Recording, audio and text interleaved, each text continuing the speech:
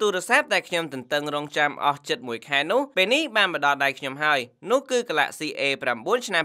2018សួស្តីអ្នកទាំងអស់គ្នាខ្ញុំបាទសំរិទ្ធស្វាគមន៍មកកាន់វីដេអូ review ទូរស័ព្ទរបស់ខ្ញុំ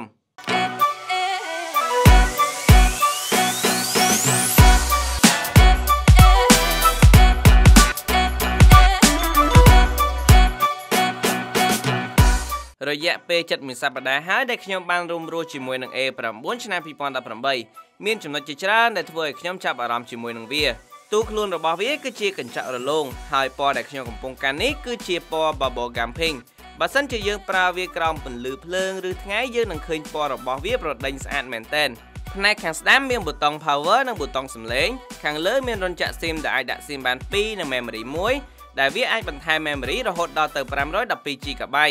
ខាងក្រោមមានរន្ធសាកថ្ម Type C ដែលវាបានបំពាក់ជាមួយនឹងបច្ចេកវិទ្យាសាកថ្មលឿនតែមិនលឿនខ្លាំងនោះទេល្មមប្រើបាននៅជិតនោះមាន speaker បំពងសំឡេងនិងរន្ធដតកាសប្រភេទ 3.5 mm នេះជាអ្វីដែលធ្វើឲ្យខ្ញុំដកចិត្តពី Samsung មិនបានព្រោះនៅសល់ក្រុមហ៊ុនមិនច្រើនទេដែលរក្សារន្ធកាសនេះនៅឡើយនៅខាងឆ្វេងនេះមានប៊ូតុង Bixby ត្រូវហើយនេះជាទូរស័ព្ទ mid range ដំបូងបង្អស់របស់ក្រុមហ៊ុន Samsung ដែលមានប៊ូតុង Bixbyវាប្រើប្រាស់ដូចទៅនឹងត្រកូល flagship របស់ក្រុមហ៊ុន Samsung ដែរមានទាំង Bixby Voice និង Bixby Vision វាធ្វើការបានល្អនិងស្គាល់បានលឿនអូខេចូលមកដល់អេក្រង់របស់ Galaxy A9 ឆ្នាំ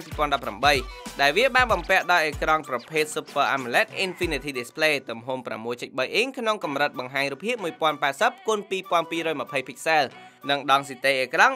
392 ppi វាបង្ហាញរូបភាពបានច្បាស់ក្នុងកម្រិត Full HD+ ជាមួយការបង្ហាញពណ៌ដិតស្អាតនិងជាពិសេសមិនចាញ់ពន្លឺថ្ងៃនោះទេ Galaxy A9 ឆ្នាំ2018បានបំពាក់ដោយបន្ទះ chip ប្រភេទ Snapdragon 660 CPU Octa-core GPU ប្រភេទ Adreno 512 RAM 6GB អង្គផ្ទុកទិន្នន័យ 128GB ដែលដោយប្រព័ន្ធ Android Audio 8.0 និងមានថាមពលថ្ម 3800 mAh កម្លាំងម៉ាស៊ីនប៉ុណ្ណេះចាត់ទុកថាខ្លាំងហើយជាមួយនឹងការតេស្តសាកល្បងបាញ់ PUBG របស់ខ្ញុំវារត់បានក្នុងកម្រិត high ហើយពេលហក់ឆាត់យោងក៏មិនតាក់ frame ដែរនិយាយទៅរលូនតែម្ដង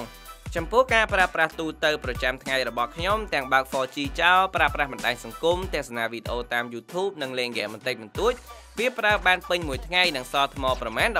14% ចំពោះប្រព័ន្ធសុវត្ថិភាពវិញវាបានបំពាក់ដោយបន្ទះ scan ក្រយៅដៃនិងមុខងារ scan មុខចំពោះមុខងារ scan ក្រយៅដៃវាធ្វើការបានលឿនមែនទែនហើយការ set ដំបូងរឹតតែស្រួលជាងមុនទៅទៀតចំណែកឯមុខងារ scan មុខវិញក៏ធ្វើការបានល្អដែរតែខ្ញុំសូមប្រាប់អ្នកទាំងអស់គ្នារឿងមួយសិនបើសិនបងសុភាពបរោះដែលមានការសម្ងាត់លាក់ប្រព័ន្ធច្រើនគួរតែទុកដាក់ទូរស័ព្ទឲ្យស្រួលបួលផងព្រោះទោះបីជាយើងបិទភ្នែកក៏វានៅតែ scan បានយ៉ាងរលូនផងដែរអូខេឥឡូវចូលមកដល់កាមេរ៉ាទាំងជួររបស់វាហើយនេះជា smartphone ដែលមានកាមេរ៉ាខាងក្រោយរហូតដល់ទៅ4គ្រាប់ដំបូងគេហើយកាមេរ៉ាទាំង4គ្រាប់នេះមានជំនាញខុសៗគ្នាតាមស្ថានភាពនៃការថតរូបដូចជាមួយនៅលើគេនេះគឺជា lens ultra wide angle ដែលវាអាចថតរូបបែប landscape បានទូលាយដូចទៅនឹងភ្នែកមនុស្សយើងអញ្ចឹងវាមានទំហំ8 megapixel ក្នុងកម្រិត aperture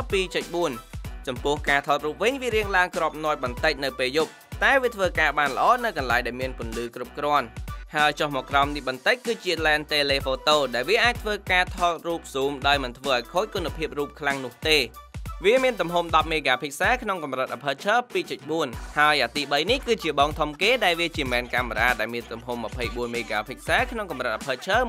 1.7 ការថតរូបដោយប្រើកាមេរ៉ាមួយនេះគឺវាធ្វើការបានល្អទោះបីជានៅកន្លែងខ្សោយពន្លឺក៏ដោយ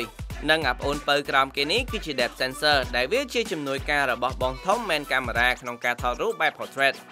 វាធ្វើការបានល្អកាត់ត្រេបានស្អាតនៅកន្លែងដែលមានពន្លឺគ្រប់គ្រាន់តែនៅកន្លែងខ្សោយពន្លឺវិញវារៀងប្រតាក់បន្តិចហើយនៅចំណុចមួយចំនួនចំពោះការថតវីដេអូតាមរយៈ Galaxy A9 ឆ្នាំ2018នេះវាអាចថតបានក្នុងកម្រិត 4K 30 frame per second កាមេរ៉ាមុខរបស់ A9 ឆ្នាំ2018មានទំហំ24 megapixel ក្នុងកម្រិត aperture 2.0 ជាមួយនឹងមុខងារ selfie focus AR emoji និង wide selfie វាថតរូបបានស្អាតដោយមានជំនួយការពិសេសគឺ beauty mode អូខេមើលរូបនេះទៅខ្ញុំមិនបាច់និយាយច្រើនទេ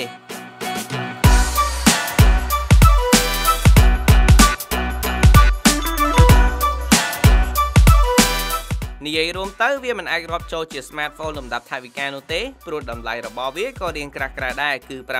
$559សម្រាប់ទីផ្សារក្នុងស្រុក តែបើនិយាយពីមុខងាររបស់វាគឺស្រដៀងទៅនឹង smartphone កំពូទៅហើយនៅខ្វះតែ wireless charge ឲ្យក្រោះការពារទឹកនិង Samsung ដែលតែប៉ុណ្ណោះវានឹងក្លាយជា smartphone កំពូរបស់ក្រុមហ៊ុន Samsung ហើយអញ្ចឹងវីដេអូនេះចាប់ហើយបើចូលចិត្តកុំភ្លេចជួយ like និង share ផងហើយសូមកុំភ្លេចចូល subscribe channel YouTube របស់ខ្មែរ Note ជួបគ្នានៅវីដេអូក្រោយ